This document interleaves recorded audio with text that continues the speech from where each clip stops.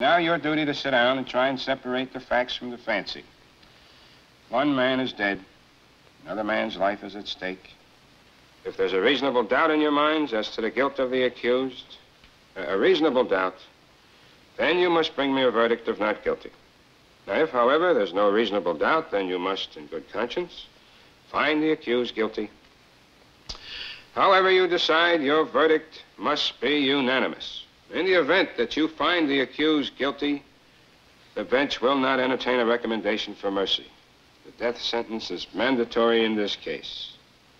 You're faced with a grave responsibility. Thank you, gentlemen.